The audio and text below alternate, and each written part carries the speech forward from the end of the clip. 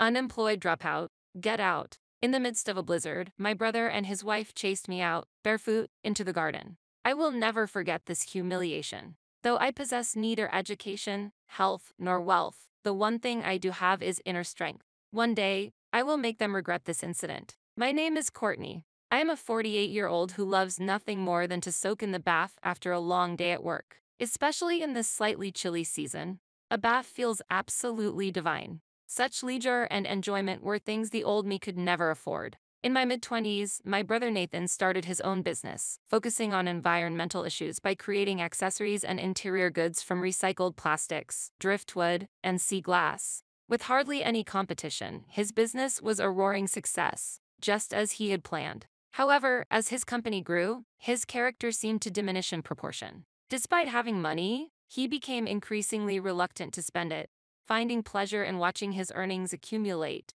Nathan transitioned from being frugal to outright miserly. I lived at home with our mother while Nathan lived alone nearby. But as he became more and more of a cheapskate, he made a habit of returning to our parents' house every Friday night, staying until Sunday morning to save on food and utilities, shamelessly exploiting the short distance to save 2 days' worth of living expenses, yet contributing nothing to our household. But we had no way to kick him out, as our mother, who had raised us single-handedly, was now bedridden with early-onset dementia. With my mother requiring constant care, barely responsive, I had no time to deal with Nathan. He took advantage of the situation and stole money from my wallet to satisfy his cravings, mocking my protests with taunts about my inability to survive without him. He felt entitled to look down on me because I suffer from a chronic illness, a type of autoimmune disease, that with medication and a balanced lifestyle allows for a normal life. However, any imbalance could land me in the hospital. If I were to be hospitalized or collapsed, I would have no choice but to rely on my brother. Since falling ill in middle school and constantly being in and out of the hospital, I ended up with only a middle school education. I did get employed, however my salary is quite modest. My adult life has been relatively stable health-wise, allowing me to keep working, but I could fall ill at any time. Thus, I skimp on food and utilities to save for the future, scraping by while Nathan squanders the money I painstakingly save. With no one else to rely on, I had no choice but to endure his dominance. Despite having no money, education, or a healthy body, I had to comply with my brother's demands. A while had passed and Nathan announced he had gotten married. How typical of him to inform us way after. Just thinking about what kind of person that brother would choose made me feel uneasy. I hoped she would be kind, but when he brought her over on his usual Friday, she appeared prim but was essentially a more intensified version of my brother. My sister-in-law, Janet, worked as Nathan's secretary. As a married couple where both are earning well, one would expect them to be financially independent. Yet, not only did they make their usual weekend visits, they also began coming over 3 times during the week, even when I was not home, using their keys to let themselves in. Previously, they would just eat and leave, but now Janet started bringing their laundry over to save on their water bill, gleefully noting the savings. To top it off, they even had me wash their laundry. When it dried, they would come over again to swap out the clean laundry for their accumulated dirty clothes. It escalated to them taking home toothbrushes I had bought in advance, and sometimes even bringing over a cooler to steal food from the fridge while I was away. It was beyond being miserly. It was theft. I had told the caregiver looking after my mother not to let my brother and his wife in when they visited, but it was considered a family matter, beyond the scope of their services, and they advised resolving it within the family, fearing what might happen if they refused. The home care service I was using was the cheapest in the area, and being disliked by this company would undoubtedly cause problems. Should I change the locks? But then again, I might not be able to rely on my brother in times of trouble. The fear of such a situation arising was too great for me. However, if things continued the way they were, my savings would only decrease. After much deliberation, I told my brother, if you're going to come over, at least help with taking care of our mother. It would save on caregiver expenses. But my brother ignored this. Furthermore, he declared, we've given up our apartment as of today and plan to live here from now on. And true to their word, with barely any belongings, my brother and his wife moved into our house without my consent. After their move, stress caused me to suffer from insomnia and my chronic illness began to worsen. I started getting fevers due to fatigue but didn't want to take time off work. I wanted to save my paid leave for emergencies with my mother. However, my brother and his wife, unconcerned for my well-being, would send me out to the store even with a fever, and pushed all the household chores onto me without the slightest contribution to living expenses. Is there any way I could kick out my own brother without causing a commotion? I wondered, naively worrying about such an impossible task. Not long after, my mother passed away. She had developed a complication from a cold and had to be hospitalized. I wasn't able to take care of her at home. I don't remember much after that. The flurry of events and my own poor health had me feverish throughout the mourning period. It might have been due to exhaustion, but eventually my chronic illness worsened, which required me to take a significant amount of steroids for treatment. Though I was able to avoid hospitalization, the medication weakened my immune system, and I was advised to recuperate at home and avoid going out. When I informed my company, they said, "We understand you're going through a tough time, however we would like you to resign." Reason was due to many missed work days when I had to take care of my mother. Regrettable, but I had no choice. Thus, I began my recovery at home. However, what? Why did you quit your job? You should have just taken a leave of absence. My brother exclaimed angrily. Janet, with a serious expression on her face, added, "If you aren't working, who's going to pay for the household expenses?" I couldn't take time off. I plan to recover at home for a while. If you two plan to live here, you should contribute to the living expenses. It's not fair for me to keep paying for everything. Upon hearing my words, my brother and his wife exchanged displeased looks. No way. What? My brother, with a serious face, said he didn't want to bear the living expenses, leaving me shocked. We moved in because it saved us money and allowed us to save up. If it doesn't save us money, then it's just a property with an annoying sister attached, right, Janet? That's right. But we don't want to rent an apartment and pay rent again at this point. But this house, since it's quite old, it's much cheaper than renting an apartment. Oh, is that so? How would it be if we started paying the living expenses? Compared to now, practically being free of charge, the burden would indeed increase, but it would still be much cheaper than before.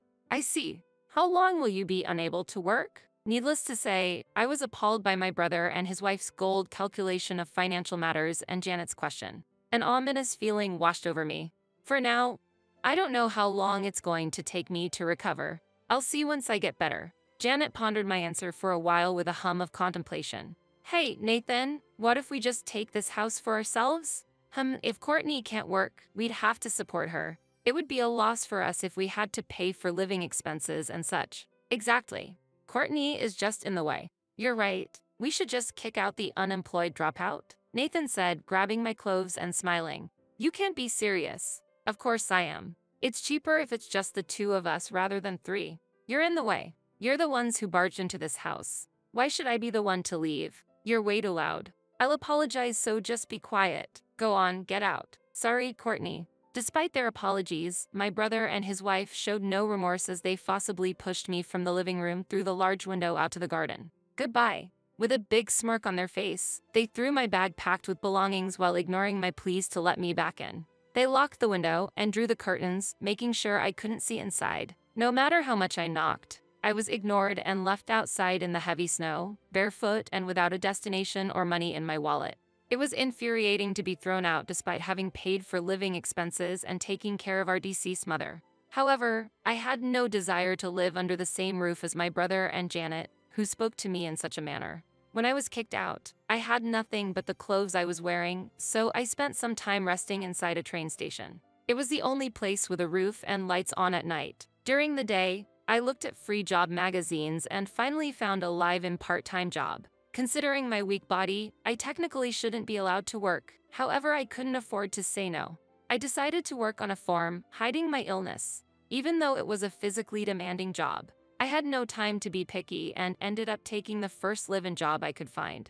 This became a turning point in my life. The family running the farm was very kind. They soon noticed my illness, and it turned out their daughter had the same condition. They allowed me to work without pushing myself too hard. Though I thought physical labor wasn't for me, the work was mostly in the morning, allowing me to have a clear distinction between work and rest. I found that if I rested well in the afternoon and went to bed earlier than others, it didn't interfere with my work at all. Thinking back, I had been juggling between caring for my mother, working, and dealing with my brother and his wife. Life here was like paradise compared to that. After getting involved in agriculture, I realized I had been wasting a lot of vegetable scraps that could be used for dishes like pickled vegetables or tea.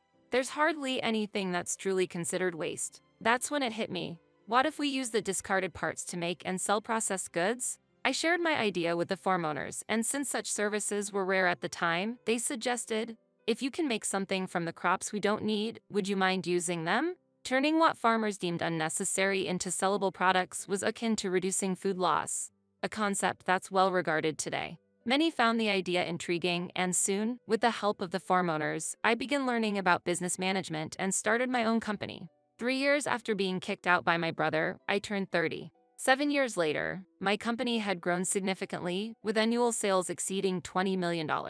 Focusing on food loss and other environmental issues seemed to have been a good choice, as my efforts started getting media attention. A decade had passed since I separated from my brother. The only thing that bothered me was that we ended up doing similar work, but seeing my company grow felt like being recognized by society. Owning a company allowed me to employ capable staff and work without overexerting myself. On yet another ordinary day, my company got featured on a local news program, and I visited the studio. After the recording, as I was getting up, I was greeted by my brother Nathan, whom I hadn't seen in a long time. I'm here because my company will be featured on this program next week. I was next door for an interview.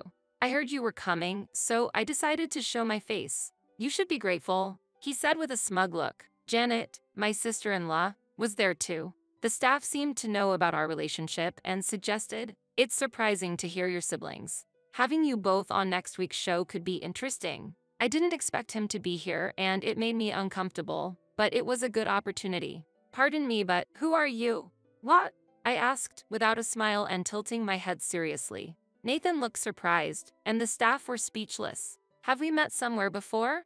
Come on, Courtney, stop joking. What are you saying? I lost my memory about 10 years ago due to stress. According to the staff, you're my brother, right? I don't remember anything. Can I confirm a few things?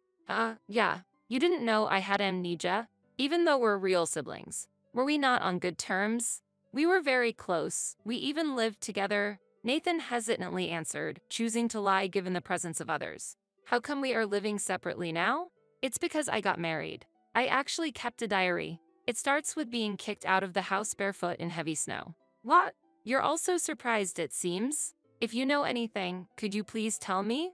If we were so close, why was I kicked out in the middle of winter? Was it some kind of incident? No, it's just... Apparently, a couple named Nathan and Janet suddenly moved in with me while I was caring for our mother, and eventually kicked me out. I asked without showing much expression, pretending to be genuinely inquiring about their names, causing a stir among the staff. The company president and his wife's name are Nathan and Janet, right? Clearly, both my brother and Janet realized they were being talked about and turned pale. After that couple moved in, I seemed to have become stressed and fell ill. I was forced to quit my job and even got kicked out of the house because they said it would increase their burden if I stayed. Quite scary if what's in the diary is true. Plus, I apparently supported them and got no help with living expenses in return, doing all the household chores alone.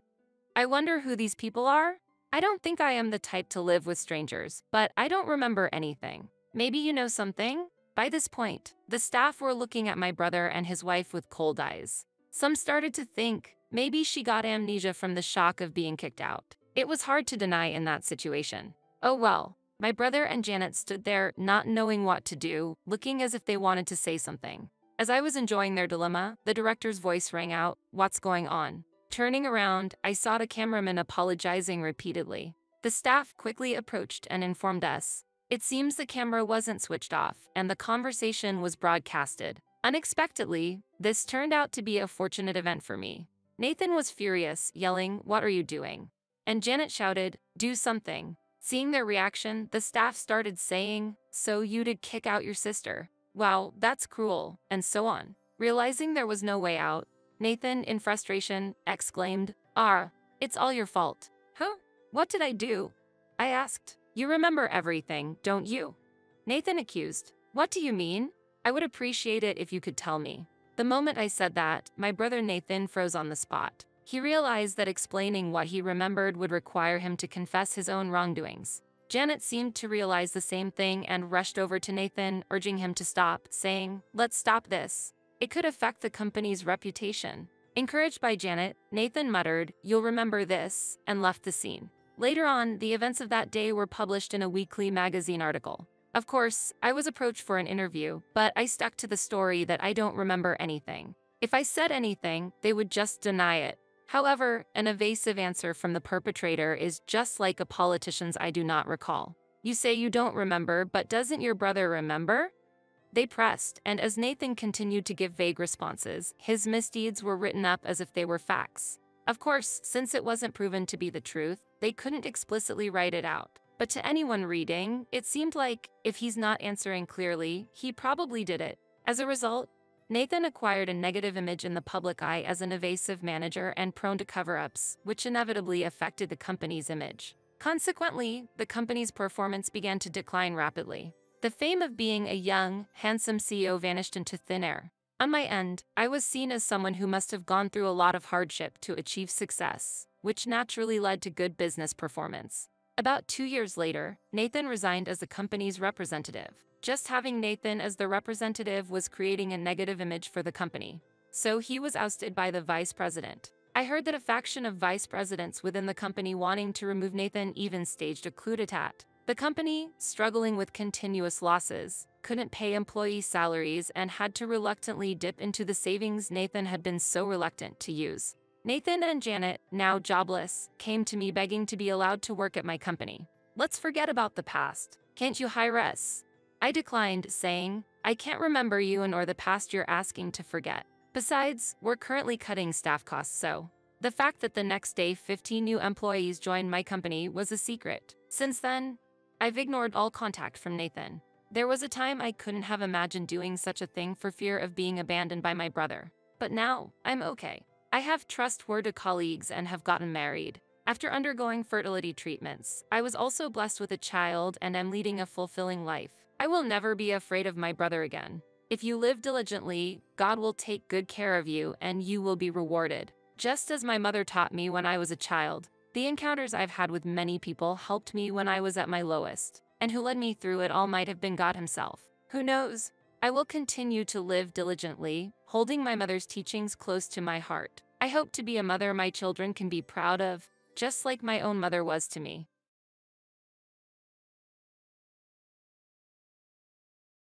You're an adult. Don't rely on your parents anymore, you parasite. You're only staying in this house because you don't have to pay rent, aren't you? Such a spoiled excuse won't be tolerated. Get out right now. Michael's words were cold and sharp. They call me jobless because I work from home. Even though I didn't want it, they placed my mother in a nursing home. I couldn't take it anymore. Karen giggled, looking at me oddly. I truly couldn't understand what was so funny. My name is Rachel. Until now, I had spent relaxed days at my parents' home. Happy family days, always centered around the warmth of my parents. However, one day, an accident changed my mother's life. Now, she needs a wheelchair to go outside and can't move around the house without a walker. Still, I was always moved by her acceptance of this change. Alongside her, my father, Richard, has always been the strong pillar supporting our family. Yet, he's now in his 70s. His age never showed when he supported my mother, and he always appeared so reliable. That's why I've stayed home all this time, helping them. But all that changed with one unexpected event. Suddenly, my father collapsed and passed away. It was a heart attack. From that day, our home became even quieter. Amidst that silence, I was lost, not knowing what to do. The sudden news of my father's death was unbelievable for our family. Linda, my mother, was especially engulfed in deep sorrow and cried until the funeral. Seeing her like that broke my heart. Though I'm the eldest daughter, traditionally, the role of the chief mourner should be taken by the eldest son, Stephen. But he said, let Rachel handle that tedious task, and dodged the responsibility nonchalantly. On the day of the funeral, I didn't get a chance to cry until the moment my father was cremated. I was too busy with my duties. I couldn't stop my tears from flowing when reality hit me at the crematorium. Seeing me, Lisa, Stephen's wife, remarked coldly, "Aren't you embarrassed, crying so much as an adult?" Michael joined in, saying, "It's pitiful. I wish you'd calm down a bit." Despite being taken aback by their words, I took my mother's wheelchair and spent some quiet moments with her away from the crowd. We held each other's hands and shared memories of my father, his gentle smile, and the days we spent together. As we reminisced, Linda and I decided determinedly, from now on, it's just the two of us. Let's join our strengths and look forward. After the funeral, Michael and Lisa left without saying a word to us. I never imagined they'd leave so early, considering it was our father's funeral. With Dad's sudden passing, something changed within our family. Stephen's attitude especially felt somewhat distant, but Mom comforted me, saying, "Everyone has their way of grieving. Stephen is probably shedding tears inside." So I suppressed my feelings. After that, a quiet life began for Mom and I. I worked as a freelance programmer at home. My parents never truly grasped what I did for a living. However, since I consistently contributed to the household finances, they probably believed I was working genuinely. As I continued to do my programming work at home, taking care of household chores and caring for my mother became challenging. When my father was around, he handled most of the household work. But now, I'm responsible for all household tasks and taking care of my mother. Still, I couldn't compromise on my job as a programmer. A significant issue was the debt my father had taken on as a cosigner for a friend. That friend of his ran away, leaving our family to shoulder the debt. My father, even after retirement, took on part-time jobs, trying his best to repay it. But with him gone, that responsibility fell on me. It was tough every day, but Mom and I were prepared to face any challenges together. I worked hard to repay the debts as the debt collectors came every month. It was nerve-wracking when the repayment date approached. Handling house chores, working, caregiving, and shouldering all these responsibilities were harder than I thought. But I didn't want to worry my mother. So, no matter how exhausted I was, I always tried to be cheerful around her. However, every time Michael visited, it felt like all my efforts went down the drain. His house is about an hour's drive from our family home. While I appreciate him occasionally checking on Mom, he always criticized my work. "Are you still obsessed with that keyboard job?" He always mocked the work I was seriously committed to. How many times do I have to tell you? I'm earning decently as a freelancer. Whether you like it or not, I'm choosing and walking my own path. Freelancing, to be honest, just sounds like you're showing off, doesn't it? He sarcastically remarked as usual. Michael has always been the perfect son, admired by everyone ever since we were kids. I've always been compared to him, often recognized merely as Michael's sister. Just like always, his visit started with some nitpicking towards me, but today, he seemed to have something serious to discuss with Mom. After a brief exchange, he swiftly moved to her room. I was a bit curious and discreetly observed what was happening inside. Michael, looking a bit disgruntled, was voicing his concerns about my work. "Isn't it because you've spoiled Rachel that she hasn't taken on a proper job?" His voice was filled with clear dissatisfaction. Our mother, with a look of acceptance, took a deep breath and responded, "I may not know in detail what Rachel is doing, but I believe she's chosen her path and is doing her best. If she's happy with it, that's what matters to me." Michael frowned at her words. "But isn't it your fault that Rachel's always cooped up at home? For Rachel's sake, maybe it's best if you move to a senior home." At that moment, I felt a strong urge to defend my mother and share my determination. I chose to be a freelancer, captivated by the flexible hours and the allure of programming. The time I could spend with my mother and being able to support her were part of that decision. But they weren't the only reasons. I impulsively opened the door and, as I walked toward my mother, I said, "It's not because of you that I chose this path, Mom. I chose this job because it's the right one for me." Linda smiled with gratitude. "I know you didn't choose this just for me, Rachel." With Michael's surprised face in my peripheral view, I continued, "I never see you as a burden, Mom." My mother gently held my hand in response to my words. At that moment, I felt our bond has deepened more than ever before. "Rachel, thank you. I'm so grateful for all the care you've given me with all your heart. But I want you to have more time for yourself." Tears welled up in my eyes at her words. "Rachel, you're an adult. You should be shining in a bigger world. There's no need to be tied down to this house."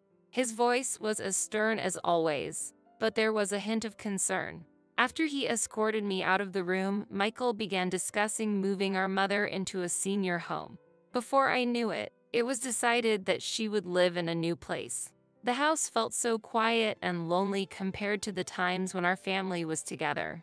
Sometimes when I visited Mom at the senior home, I felt relieved seeing her chatting happily with new friends. However, somewhere deep down, I felt angry that Michael had made the decision on his own. One day, I received an unexpected call from Michael. "Keep Sunday free," he said without checking my availability, and hung up.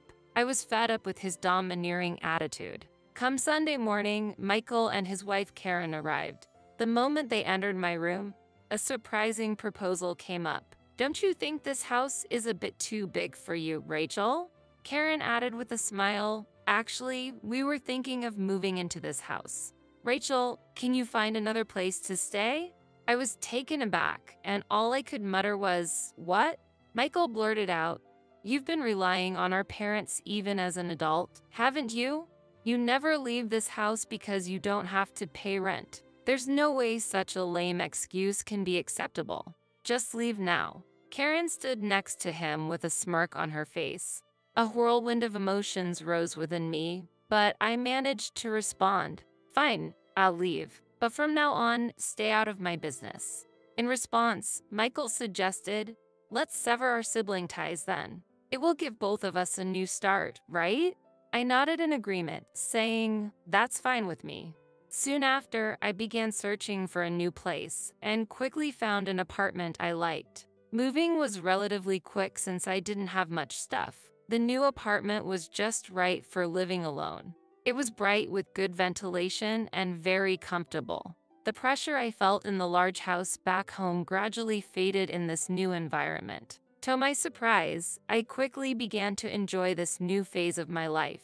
Even shopping at the nearby small supermarket was fun. This fresh start brought me new discoveries and hope. On a sunny day, a month later, I got an unexpected call from Michael, who had claimed we had severed ties.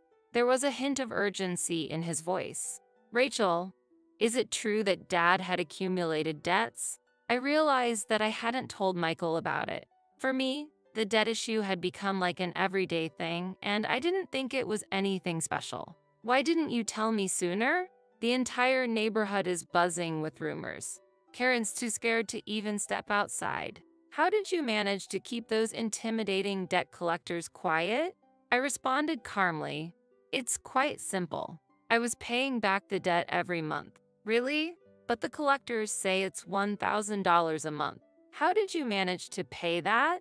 "Well, it was a bit tight, but my freelance work was going well, so I managed. I had been working hard and supporting both the debt repayment and our household." Michael, on the other hand, had a stable job in a big company but hadn't seen much career growth or salary increase. I had been guessing that my income might be more than his, and it seemed I was right. Michael sounded desperate.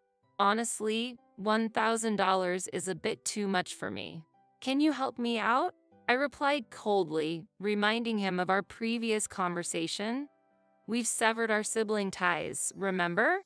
Discuss with Karen and manage your finances." Without waiting for a response, I hung up. The calls from Michael didn't stop. I had a feeling something major had happened. The next morning, the doorbell rang. Looking through the peephole, I saw Michael and Karen, both looking quite remorseful, holding a gift probably as a token of apology. They had learned my new address from Mom and came over. Without opening the door, I spoke through the intercom. "Why have you come here?" I asked. Tears were evident in Michael's eyes as he said, "I'm really sorry. I have no one else to turn to. Please help me." Karen was also bowing her head in the background. It seemed Michael had made some bad investments and lost a significant amount of money.